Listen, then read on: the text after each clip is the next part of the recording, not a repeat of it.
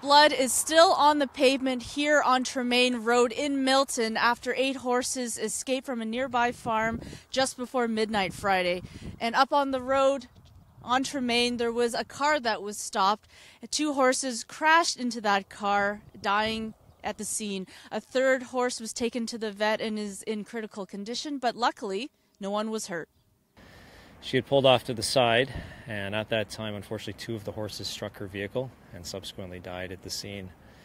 Officers from our police service responded to the area, and over the course of the next couple hours, with the assistance of the owner of the property, were able to get the horses back to where they belong. 2 horses among the 8 also damaged a police cruiser while an officer and a police dog were sitting inside. Rather severe impact to the rear area. It caused the back window to smash, and the dog that was inside would have been in its normal caged area, but as you can see, it's a lot of the fine fragments of glass would have went through that actual back portion and onto the dog itself.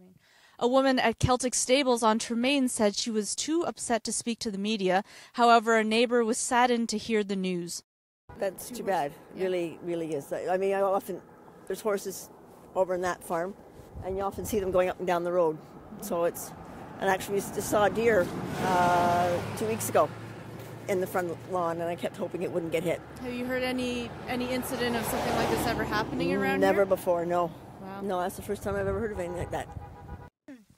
It took 10 officers about 2 hours to corral the horses. Police are still investigating, but no charges have been laid, and no word on how the horses escaped. For the Toronto Sun, I'm Jenny Ewan.